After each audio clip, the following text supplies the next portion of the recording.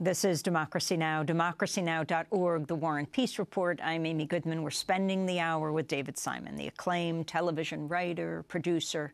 10 years ago this week, Hurricane Katrina struck the Gulf Coast, killing more than 1,800 people. David Simon's series Treme looked at New Orleans after the storm. This is actor John Goodman playing the character Creighton Burnett, being interviewed by a British television reporter after the storm. What hit the Mississippi Gulf Coast was a natural disaster, a hurricane, pure and simple. The flooding of New Orleans was a man-made catastrophe, a federal up of epic proportions and decades in the making. Daddy. We can edit that out, no worries. The levees were not blown, not in '65, and not 3 months ago. The flood protection system, built by the Army Corps of Engineers, a.k.a. the federal government, failed. And we've been saying for the last 40 years, since Betsy, that it was going to fail again unless something was done. And guess what? It was not. Seriously, Daddy, you're going to stroke out. No worries, sweetheart. Cool as a cucumber up in Archbishop's. The levees weren't blown. The floodgates failed, the canal walls failed, the pumps failed, all of which were supposedly built to withstand a much greater storm. Are you suggesting criminal liability? Absolutely. Find the responsible parties and put them on trial. Corps of Engineers, federal, state, local government, the contractors who use substandard materials, and the goddamn sleazebag politicians that they have in their pocket. That's a clip from Treme, and that was John Goodman playing the character Creighton Burnett, being interviewed by a British television reporter after the storm. That's right, Hurricane Katrina, 10 years ago this week. Your thoughts on where New Orleans is today and what you were doing with Treme? I think probably people from New Orleans would be better equipped to give you an assessment of the city in detail. We did Treme because I was sort of surprised after The Wire. There were a lot of people who watched The Wire and came to the sort of, I thought, myopic conclusion that we were arguing against the city or against good governance in a city, or the idea of the city as the American future. There was a lot of, wow, Baltimore's messed up, why don't they move? And of course I live in Baltimore, and move to where? You know, this is our future and we either solve this or we don't. And so I was really a little bit astonished at some of the sort of the neoliberal, libertarian juvenilia that greeted that storytelling. And I wanted to make an argument for the city. So here was this place that had been one of America's culturally iconic places, a source of great cultural power in American life, and in fact in the world, in terms of the world, that had been 80% destroyed and now had to come back.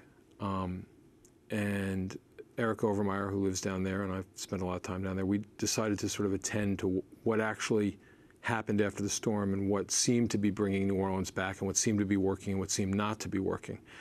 And so we tried to take careful notes, and we tried to follow the actual narrative of what was, you know, what the arguments were and what the struggles were in New Orleans, and we tried to make a show around that.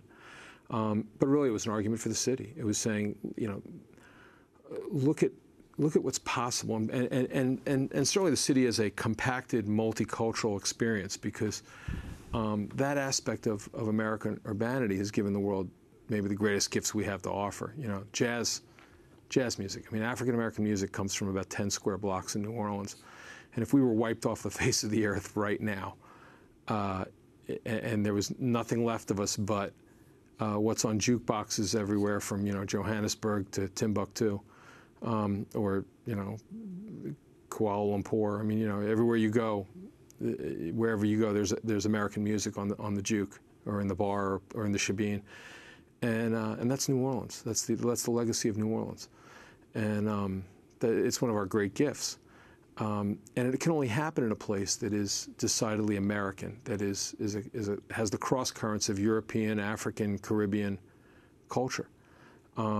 It can only happen here. So it's probably the most patriotic piece I'll ever do, is Well, like Treme. The Wire, you're dealing with New Orleans from every different angle.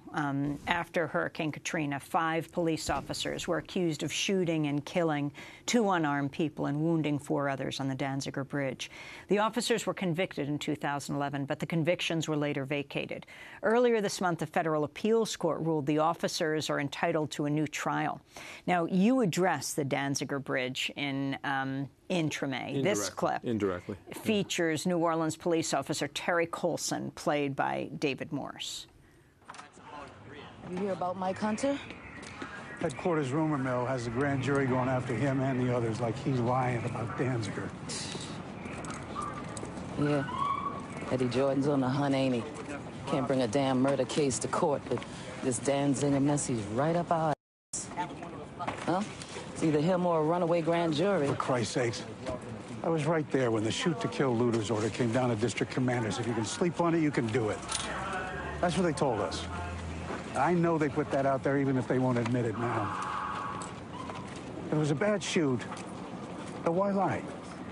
All those guys have to do is tell the grand jury we received that order, and they followed that order. Anything that happened after that, it might be bad police work, but it ain't illegal.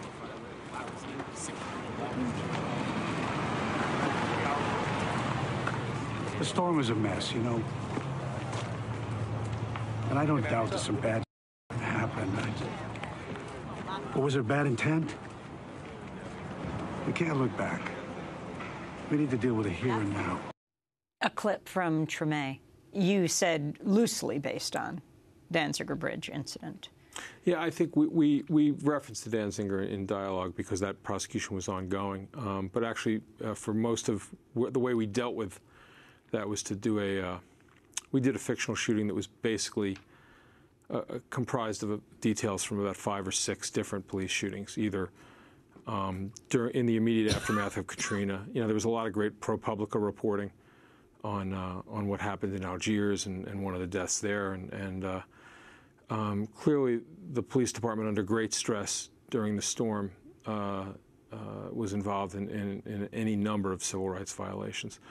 But in Algiers, we were there, and there was a dead body laying in the street, which we filmed. We tried to get every level of authority to come over. I mean, we were right there, and they were passing us on the street. Well, they had a shooting of somebody in Algiers that, of course, became, you know, they wouldn't investigate their own shooting. I mean, that, you know, the ProPublica reporting was some of the most astonishing stuff. But you're really dealing with a police department that has a long history of civil rights violations. I mean, I covered a police department in Baltimore that certainly has its problems, and I covered it for about 15 years.